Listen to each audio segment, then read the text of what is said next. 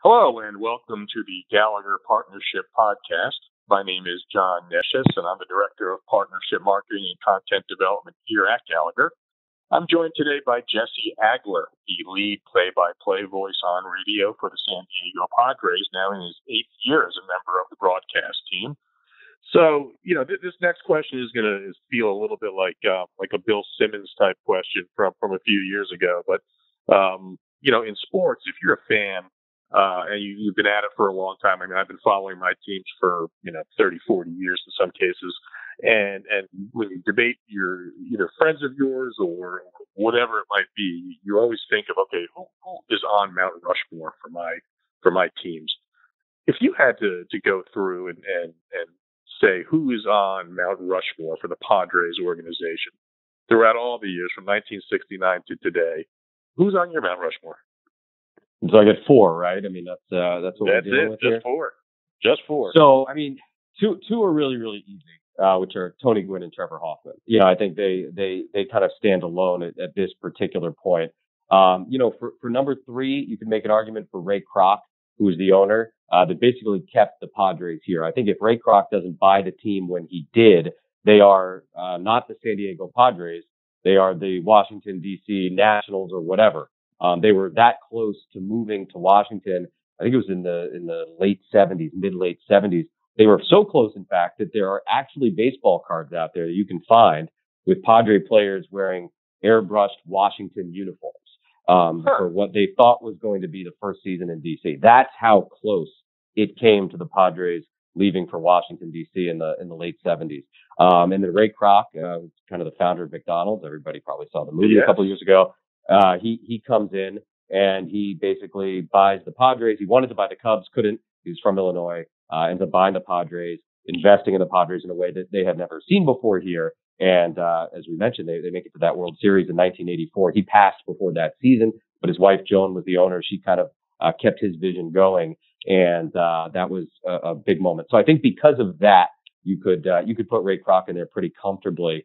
And then beyond that, Jerry Coleman, who's the second baseman for the Yankees during one of their glory eras in the 50s and a World Series MVP, came here as a broadcaster and did an awful lot of years and is really a beloved member of this, Padre family. Passed away a few years ago, but a guy who's a Marine fighter pilot, and this, of course, is a big Navy town, a big military town. So he left Major League Baseball twice to enter active duty. As a Marine fighter pilot in World War II and in Korea. He's the only guy to do that. Ted Williams left, but not for active duty both times. So that's a distinction that belongs solely to Jerry Coleman. And again, there's a guy that was a World Series MVP, and he was an announcer for the Yankees, and then he came out here to join the Padres, and he's just revered in a very significant way. So right now, he's probably on there as well. But I tell you what, even though he's only played in 164 career games or whatever it is, Fernando Tatis Jr. is knocking on the door.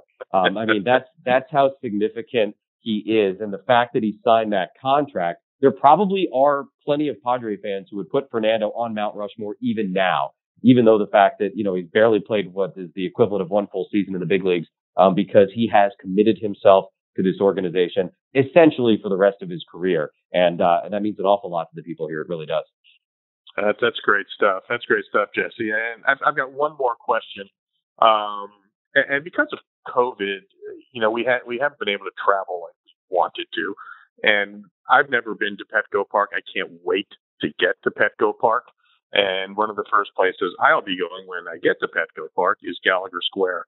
Now, because of COVID, it hasn't gotten all of the use that it will be getting as things start to get better. But tell me about your thoughts on Gallagher Square as a community destination and how you feel it's going to add to the atmosphere in and around Petco. Well, let me start here. During games in normal times, it's a wonderful place. I've got young kids, and that's where they go when they come to games, because it's just open and easy, and they can walk around and be free. And it's a great place, particularly, I think, for young families to be able to take in a ball game. But I'll go beyond that. When I first got here to San Diego, it was the first thing I noticed about Petco Park is that you've got this area that is, yes, part of the ballpark, but also part of the neighborhood. And it's really unique. And it's not artificial the way maybe, other areas that have been built up around newer ballparks are. It's just kind of this natural extension, kind of connective tissue between Petco Park and the surrounding East Village neighborhood. And I say that as someone who lived in a building across the street for my first 2 years living here. My wife and I, we didn't have kids at the time. We lived downtown in a building that overlooked Gallagher Square, overlooked Petco Park. And you forget sometimes, even walking through there on non-game days, that it's sort of all part of the ballpark experience. It's that seamless.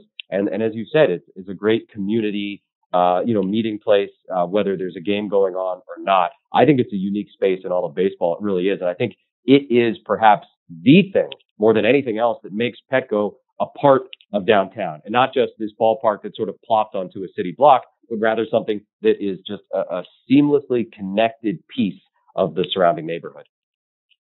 That's a great description, and I honestly can't wait to get there. Hopefully later this season, I'll be taking the trip, and then you and I can meet face to face and keep these conversations going. I love talking baseball with you, Jesse. I want to thank you so much for being part of the Gallagher Partnership Podcast, and we will catch up soon.